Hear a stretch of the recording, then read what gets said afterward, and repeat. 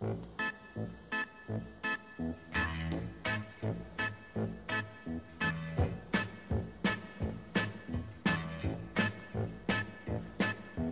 show me the way to the next whiskey bar. Oh, don't ask why. Oh, don't ask why.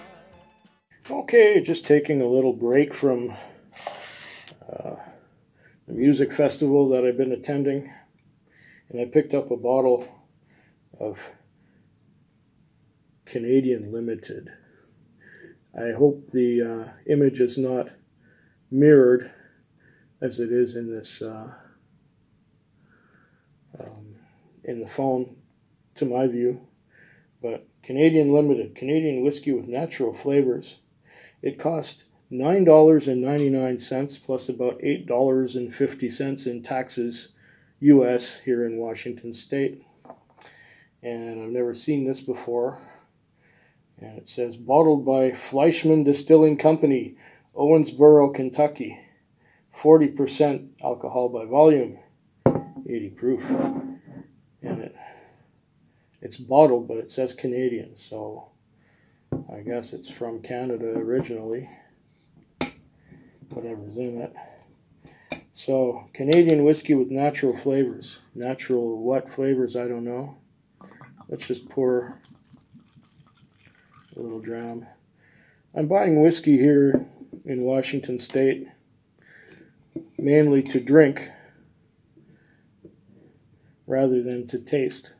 So I have this plastic cup that I got at the Whiskey Festival, out of which I've been drinking this one here.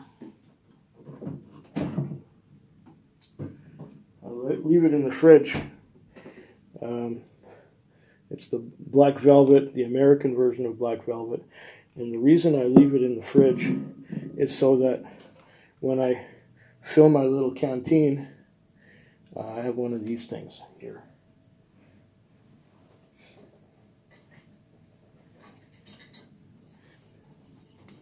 When I fill this up, I can feel the cold rising to the top, and when the cold reaches the top, then I know I'm going to spill if I pour any more. So, because I did spill a little bit already, so I don't want to spill any more. So, Black Velvet. Okay, this one I got for exactly $11.95. It's a whole liter, and I got that on the ferry, duty-free. So, a whole liter of 40% alcohol by volume Canadian whiskey for $11.95. No tax. This one here cost me, what did I say, $8.50 and $9.99, so $18, or just a little over $18 at the liquor store nearby. I was also gonna get myself a bottle of 21-year-old Old Pulteney, but the price for the 21-year-old Old Pulteney is $279 US plus tax, and tax is another $10 or so, Washington State tax.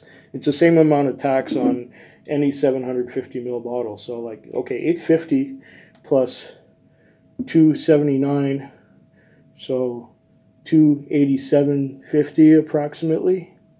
Now, if you convert that to Canadian dollars, it's almost $400. I'm not paying $400 for a whiskey. I paid, the most I ever paid for a whiskey was $275, including tax, and that wasn't worth it. It was the Sherry Solist from Cavalier. So that's our Canadian Limited now. I'm not used to doing this kind of thing with this kind of glass, because I already spilt a little bit here, but yeah.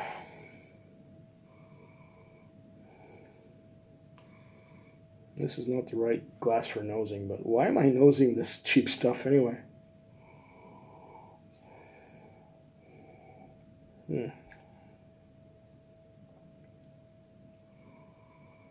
Getting a little bit of toffee and a little bit of rye.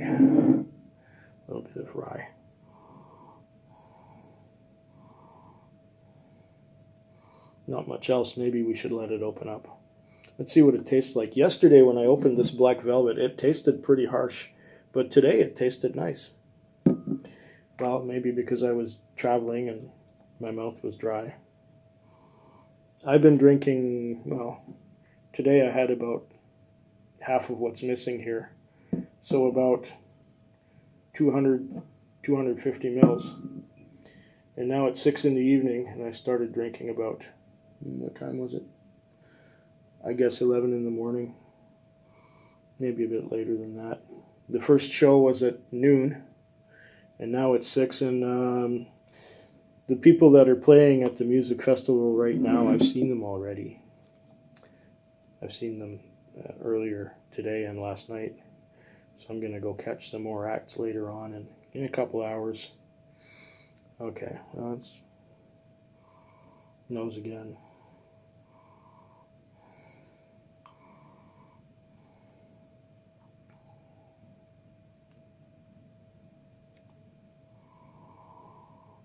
Natural flavors of some kind.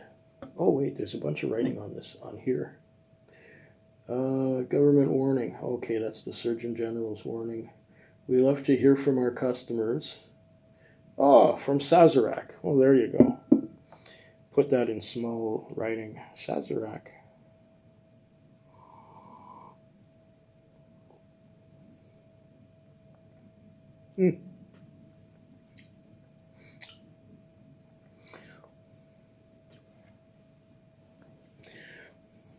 This reminds me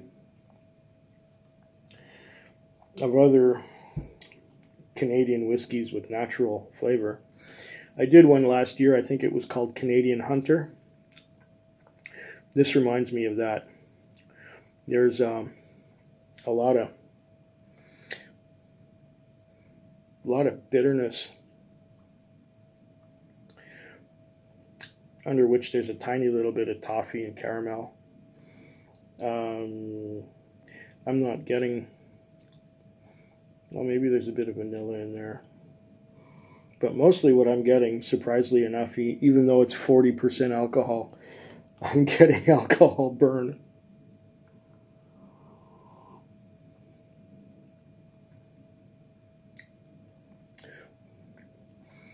Okay. Second sip is better. There's caramel, there's toffee, there's some vanilla. There's some bitterness on the short finish. That, of course, doesn't last very long. And that's about it. It's not designed to taste great. It's designed to give you a buzz. And I pretty much guarantee that that's what's going to happen. So I don't know if I'm going to do another one of these Canadian whiskey in the U.S. that I can't get in Canada. The Black Velvet I can get in Canada. I think the Canadian one is a little bit better tasting. Don't know if I'm gonna bring any of this stuff back and get a Mickey. I also bought a bottle of Westland. It's their single malt, Westland single malt, and that was $65 plus, of course, the $8.50 or so tax. So $73, $74 US. That's like 100 Canadian, and that's the one I'm gonna bring home. Like I said, I was going to get the Old Pulteney 21, but I wasn't going to spend 400 Canadian on a bottle of whiskey. It was a nice dream, you know, but I had to pop that bubble. Anyway, Slanchava. Food Quig. Food Quig. Food Quig. Food Quig. Food quick. Yeah.